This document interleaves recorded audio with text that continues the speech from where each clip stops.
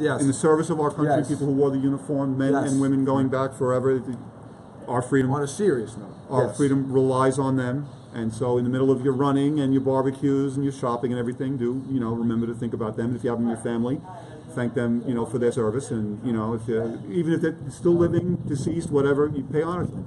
Another holiday that I looked up on Google because I had no idea what the hell it really was, to be honest with you. Don't say that on Staten I had to Island. You had look no it idea. What'd you think it was? No, well, you have to look up the actual... Lincoln Memorial Well, what holiday. did people think Cinco de Mayo was? You got to look up where it started. I'm saying where it started. Started after the Civil War. There's a Okay. Google fact. There you go. According to Google. He wiki read this. I wiki Okay. this. After the Civil War, around 1860 something, I believe. Well, the Civil War ended in 1865. Okay, so I was going to say it's around there. I was close. Started in I'm in there. I'm in the decade. Yeah, right. And it was decorate graves of those who were lost serving the country. And now we have the day off. But you don't forget where it came from and how important it is. People who are willing to put on the uniform Yep, to defend what we take for granted every day.